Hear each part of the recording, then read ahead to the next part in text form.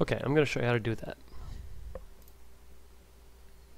Okay, first off, you need to go to Common Events, start a parallel process. I mean, you could do this on the world map too if you wanted.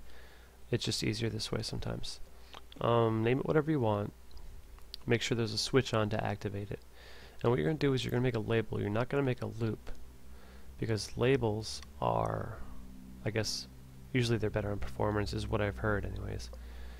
And in picture 1, I have it as 2, but the first picture you're going to have, the image, what I have is the clouds. So take your full on image, and you're kind of going to go based on the scale of your image.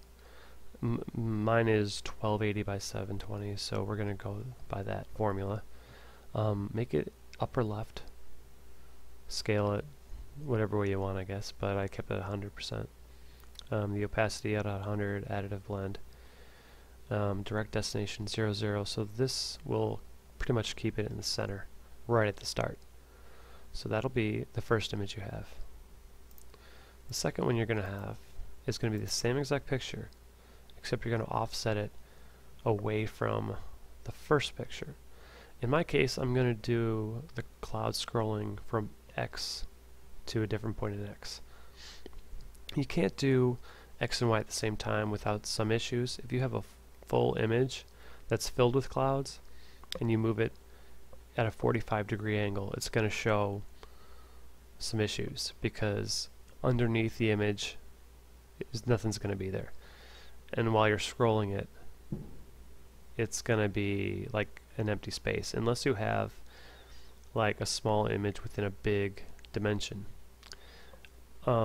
I guess one way you could do is if you make several pictures and offset them from each other, but it's kind of a hassle. So for now, we're going to do X, keep it negative 1280, because in this case, like I said, my width of my image is 1280. So this will offset it to the other side of the image. After you do that, keep all the same properties.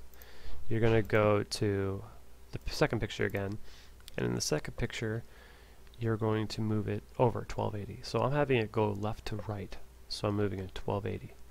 If I was going to move it right to left, I would do negative 1280. I think you're kind of seeing the pattern here.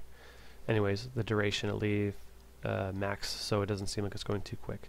And I don't do wait for completion, because you want both images to move at the same time. For image 3 or 2 or whatever you want to call it, you're going to have it go to 0, 0. So it's going to go pretty much to the same spot that the original image was. That way when the parallel process resets, it'll appear like the one image is back, or is in the same spot, but it's actually the first image is going to take over this image, and this image takes over the first image to give it a looping feel. We're going to also set that to 999, and then after that you're going to have wait 999. If this was like 720 and this was 720, you'd make that 720. This way you have the exact amount of time for the pictures to move. If you wait, it's going to freeze the pictures, or if you do less time, it's going to cut off the pictures and go back to the loop.